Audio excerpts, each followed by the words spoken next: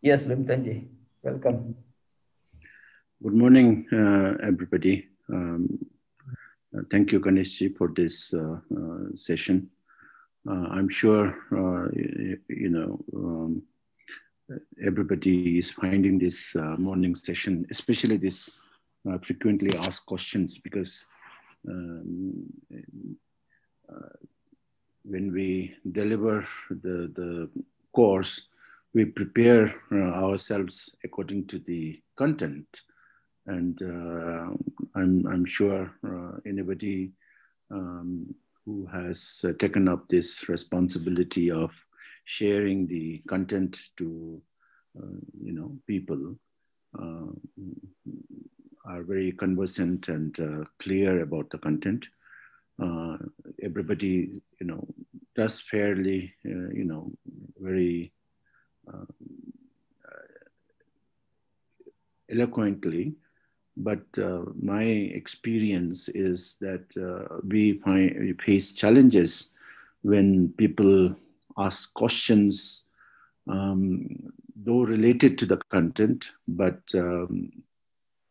because we have not really thought about what has been, what people ask during the sessions, and therefore to give a very concrete, succinct, apt response that clicks, the imagination of the learners has always been a challenge, and that has been, from my experience, one of the limiting factors as a resource person. Though we do try and spell out and explain, but because we have not thought of it, 180-degree, 360 degrees, therefore our explanation always remains sort of, not very effective. So these morning sessions, these are frequently asked questions, but nevertheless we tend to miss them out, and we are not fully prepared about it. But now these frequently asked questions are gathered from people, and these are very pertinent questions. And attending this session, I'm sure every participant is finding it now very useful, so that we provide a very articulate, inclusive, holistic response. Because even when we give response, sometimes our responses are, again, um, from our own point of view, and sometimes misses out on the holistic part of the response. So this morning sessions specifically, categorically, looking at the frequently asked questions is definitely preparing us to be better resource persons. I find it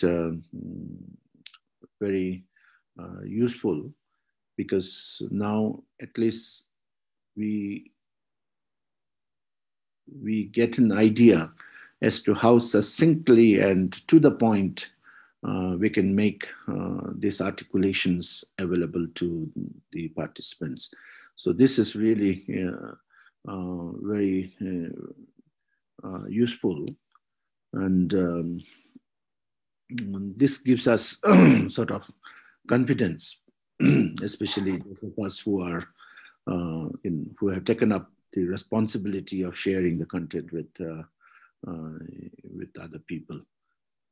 So I can only say this much, because I'm fully engrossed into the session, and there's nothing that I can, there's nothing more to agree than what you have said, and therefore I'm just absorbing everything, and whatever you mentioned, including the examples, are very powerful, very touching.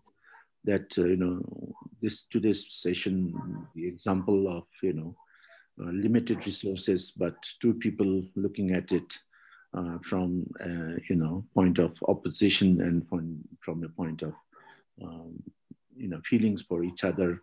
Though what happens outside, though what unfolds outside, that roti 50-50, on the basis of opposition, but with so much of pain and turmoil within.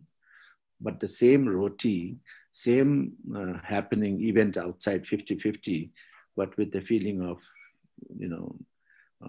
relationship makes ever more fulfilling and, satisfying.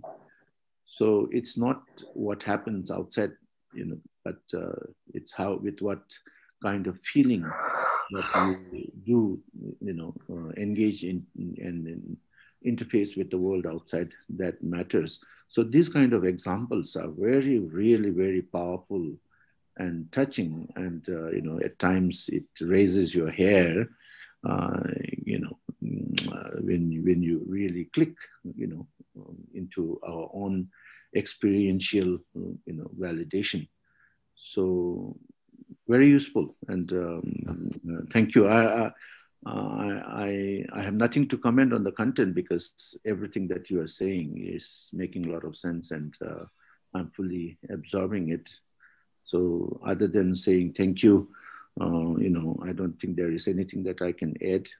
I would like to listen to, people's sharing on this one. Maybe people have more to say and shed light onto this. Thank you, Ganeshji and Rajulji, for this.